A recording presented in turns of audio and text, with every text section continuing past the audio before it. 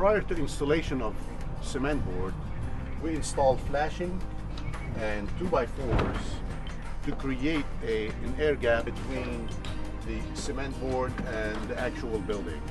We make sure that the metal flashing is installed correctly, level.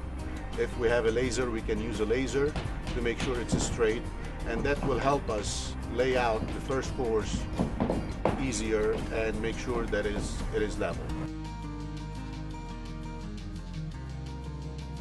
Cement boards are screwed 16 on the center and also 10 inches apart with a special screws flat head. Then we come back and install this mesh right here. You place it on the joints and you go back over it with additional waterproofing membrane.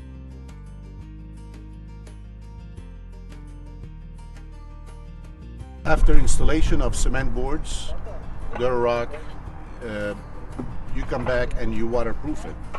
Before you waterproof it with waterproofing membrane, you can go ahead and tape the joints, then waterproof it with many different products that's available for this reason. Right after that, you can go ahead and start installation. To start with, we have a metal flashing that is level.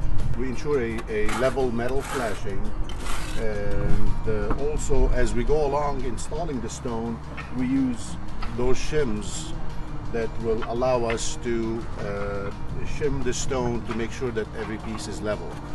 Simple application, easy installation, and you can do it yourself.